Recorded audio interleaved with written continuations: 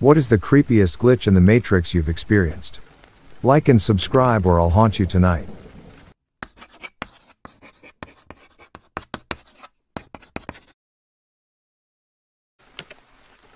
A little backstory: I was a total idealist back in high school, so when choosing a college, I chose to go somewhere that none of my friends were attending so that I could strike out on my own in a finding myself sort of way.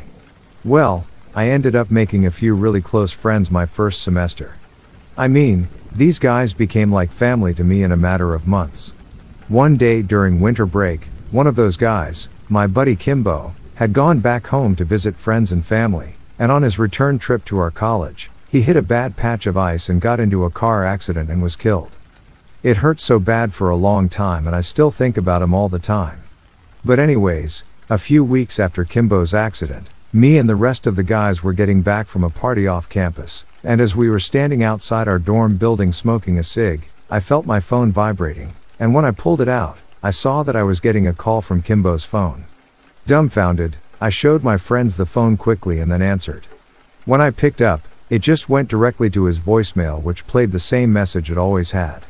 It never happened again and we never really talked about it, but for me, it was one of those someone's looking after me moments.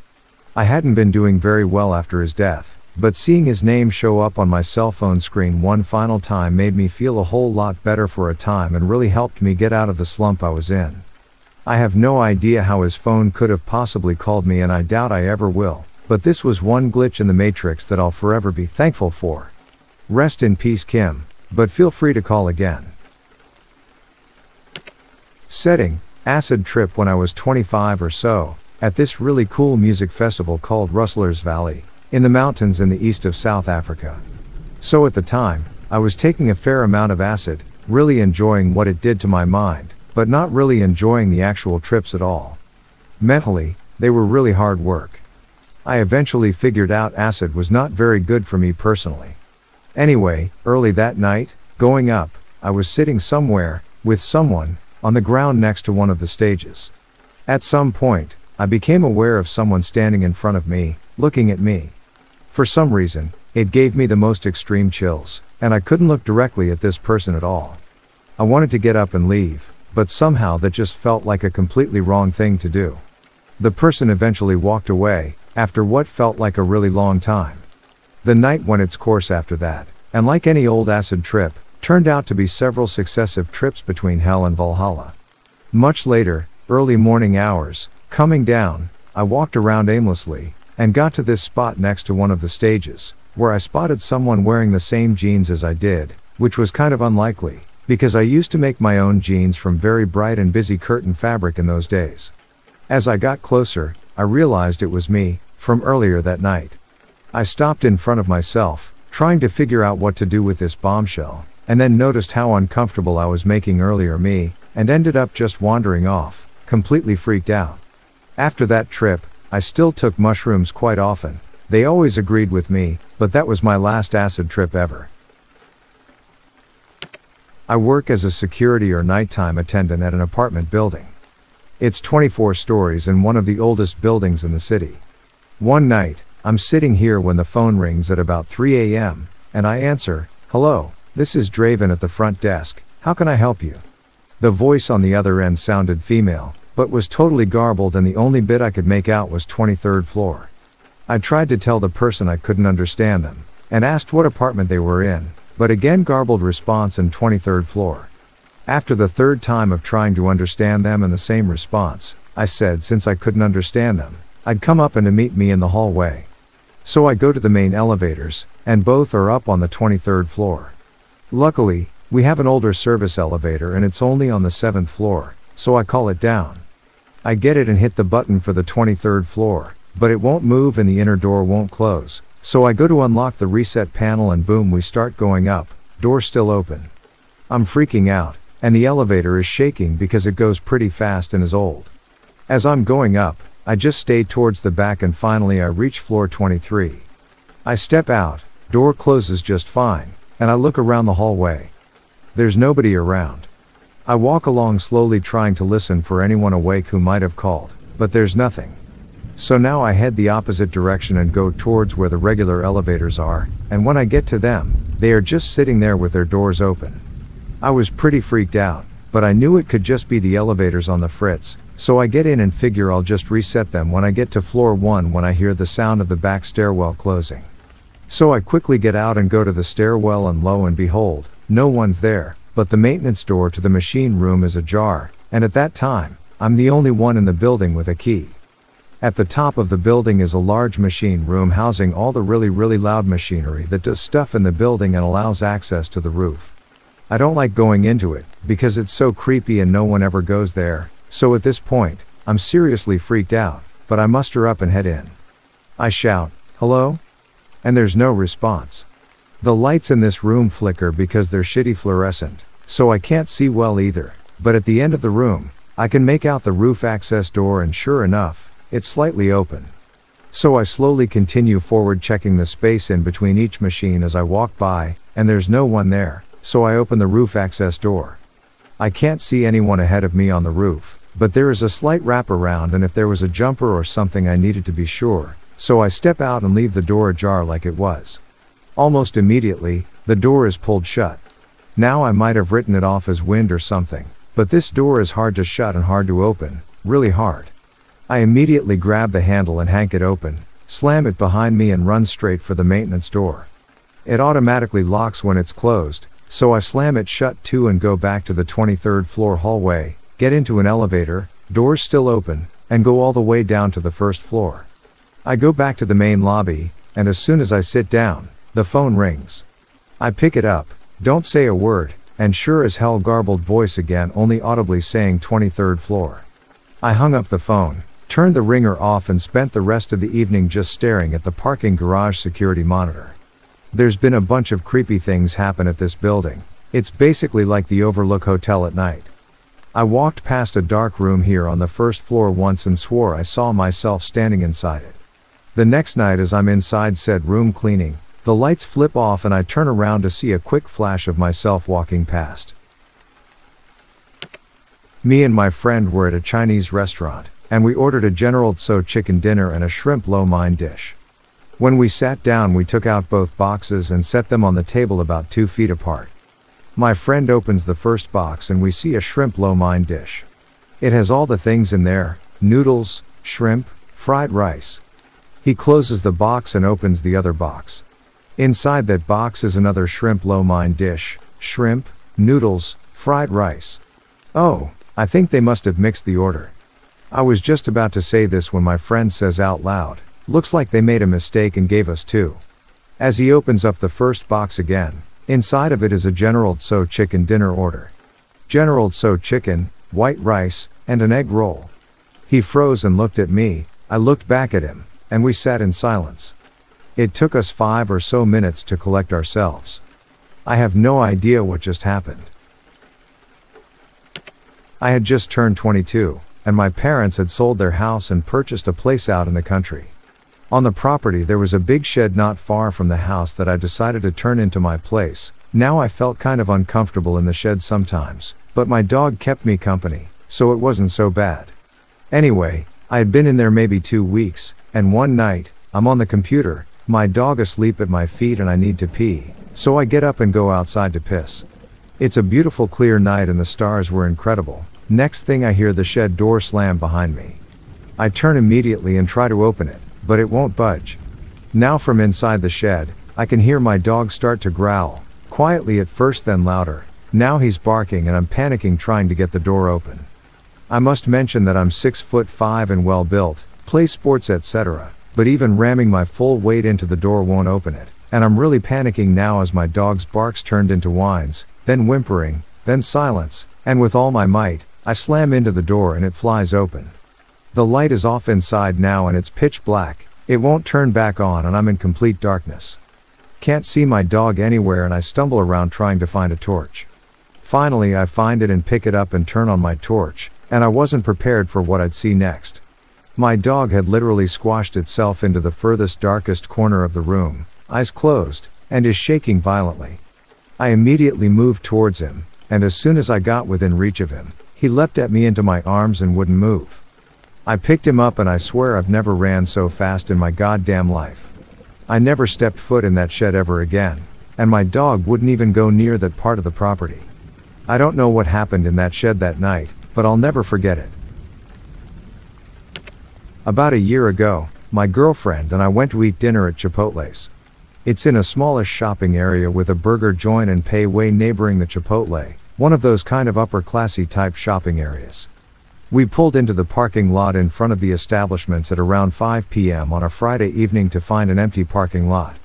There were no tables outside, there were no cars in the parking spots, not a person in sight, and even the lights inside the buildings were off.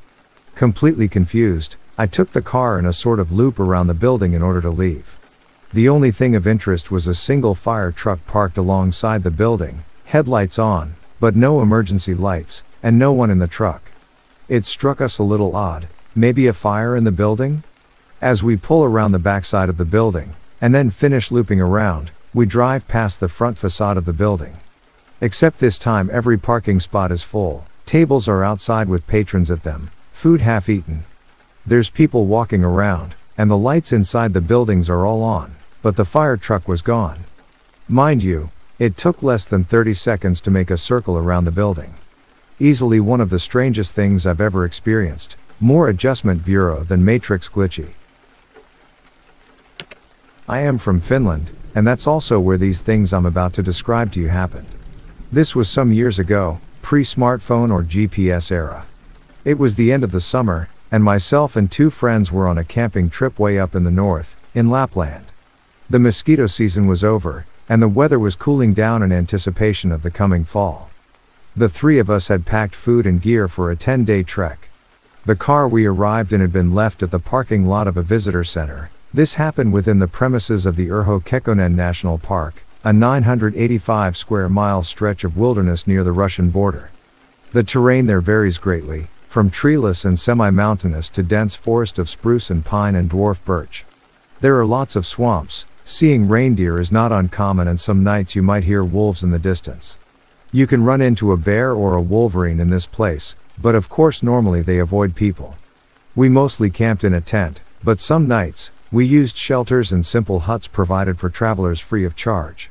The trip had lasted 5 days. We were at the furthest of any kind of civilization we were going to be on that particular outing, truly in the middle of nowhere. There really is nothing there. There are no villages, towns or industry. The place is a national park after all. Seeing other hikers happen from time to time. You'd see some people in the distance maybe. Very rarely would you come face to face with anyone. So, in the middle of our trip, we were camped in a small clearing, woodland extending around us for a considerable distance in all directions.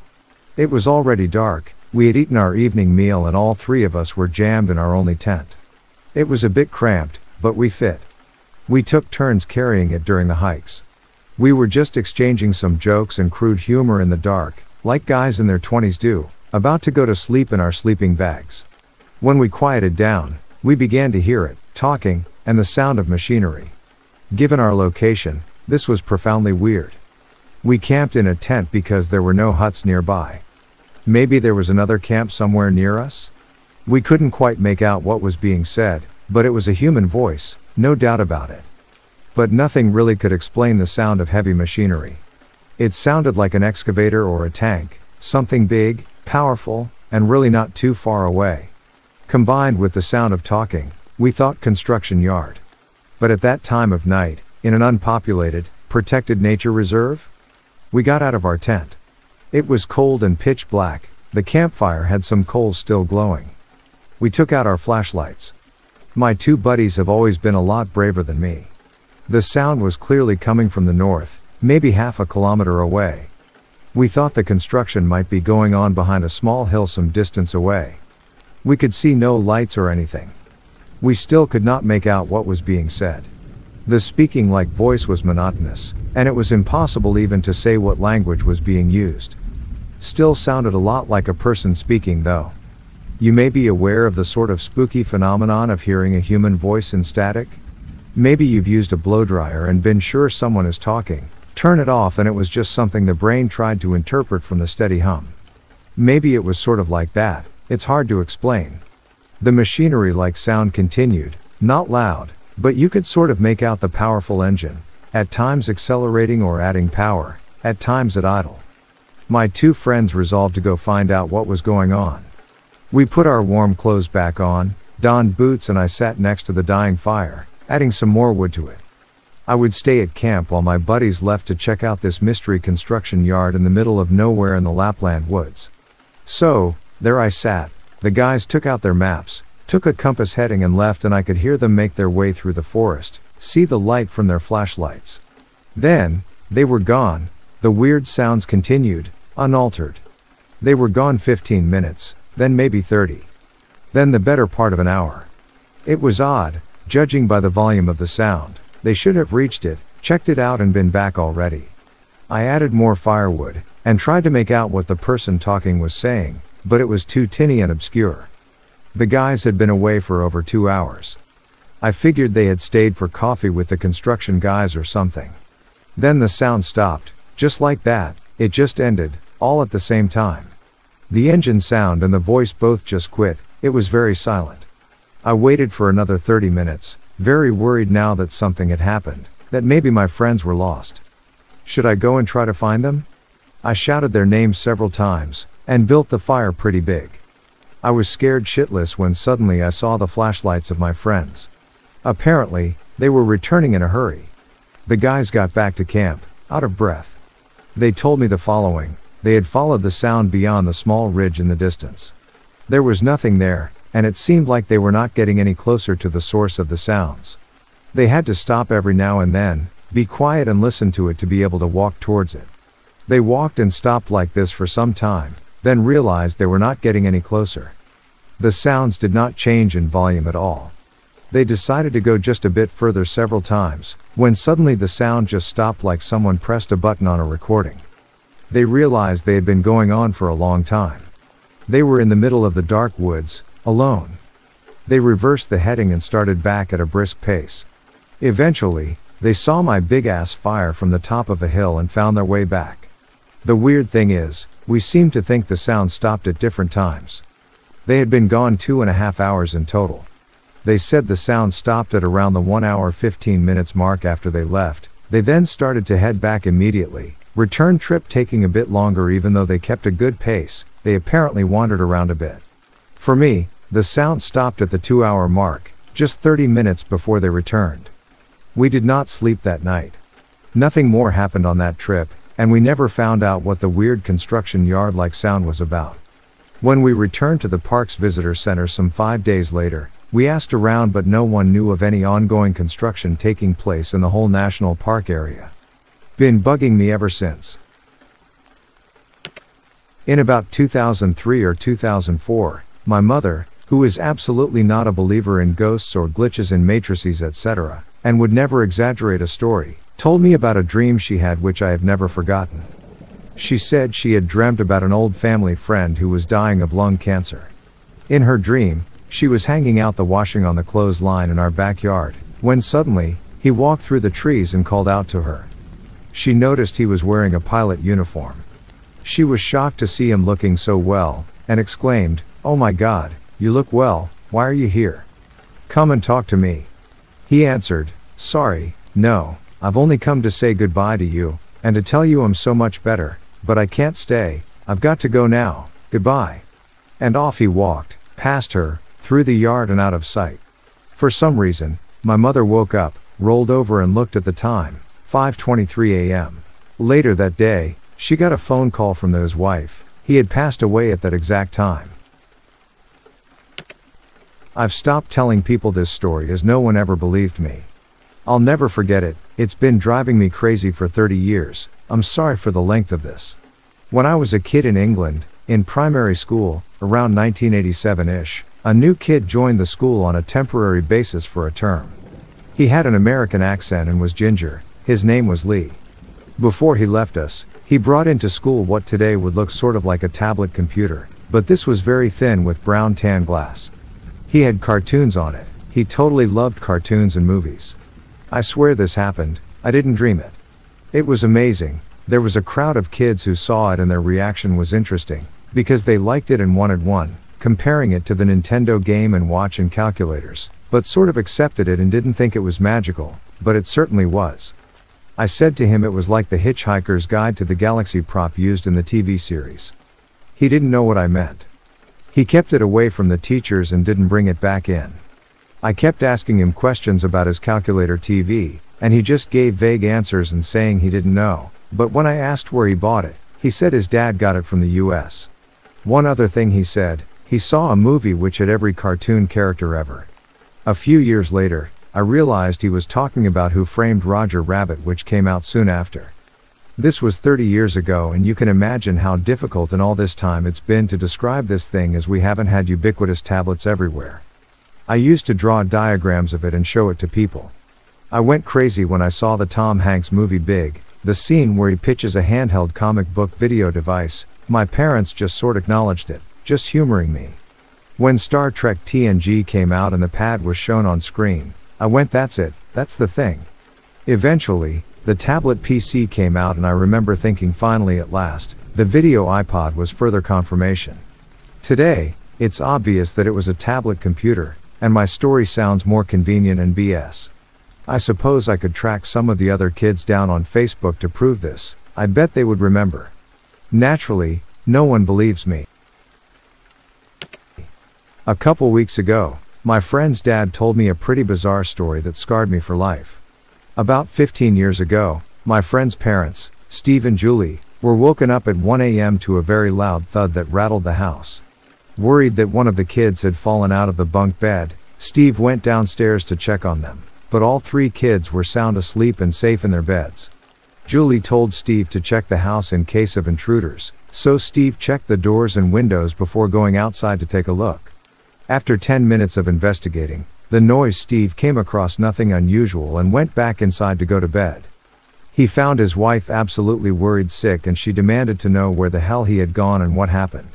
Confused and tired, Steve told her he found nothing and tried to calm her down before Julie pointed out that it was now 4 a.m. and that he had been missing for 3 hours. Julie had even gone outside to check on him, and he was nowhere to be found and didn't respond to her calling his name. Unable to figure out what happened, they returned to bed and slept until Steve had to get up for work in a few hours. Steve owns a painting business, and a couple hours after working on a house, he noticed his eyes started to feel itchy. Then his eyes started to burn. Then after a couple hours, his eyes burned so badly that he was holding his eyelids open as to not blink, because it felt like his lids were sandpaper against his eyes. His employees rushed him to the hospital, and Steve was treated for second-degree flash burns on his eyes. He was told his burns were equivalent to staring at a welder's torch without eye protection for an extended period of time. His eyes were treated, and he was lucky to have his vision fully restored. He is one of the most stand-up guys I know, and the way he told the story gave me the creeps, dead serious and no explanation for what happened. His wife was there too, and she was visibly upset when he was telling me that story.